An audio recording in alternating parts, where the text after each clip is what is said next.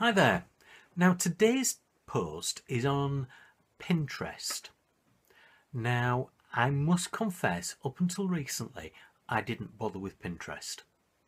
I thought it was somewhere where, well, to be honest, I didn't really understand it. My wife used it, and ever so often she'd show me something on Pinterest and it'd be something to do with cross stitch or how to make a particular type of food or something like that, and I was thinking, well, people mentioned it in network marketing, but I can't understand why. It must be just one of those things that people do and they understand it and fine, no problem. Well, recently I've learnt a lot more about Pinterest. And Pinterest is one of these tools that we have that we don't realise the power of it. Excuse me. The way that I use Pinterest is very, very simple, and the post that I've gone and done for today, I'll cover more details, but these are just a few of the key points that I'm tending to use.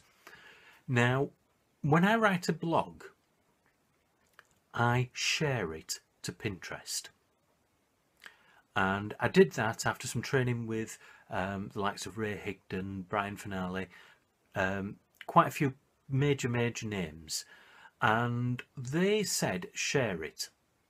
So I started sharing it to Pinterest. Had a thing made that's network marketing and stuff like that, and started feeding it into it and thought nothing more of it.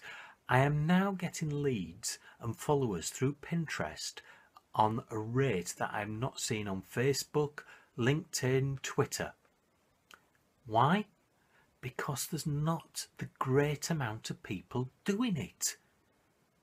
I'm sure there are plenty of people doing it, but not to the degree of Facebook, not to the degree of Twitter or even LinkedIn, which is underused.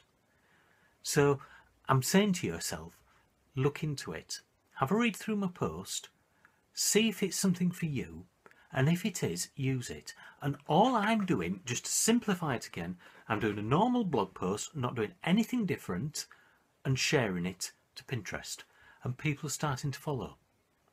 Anyway, hopefully that helps you. I've just had something propped up on my screen which hopefully hasn't affected the recording, which is somebody else who's liked what I've put on Pinterest. So I will speak to you on the next video. Until then, bye.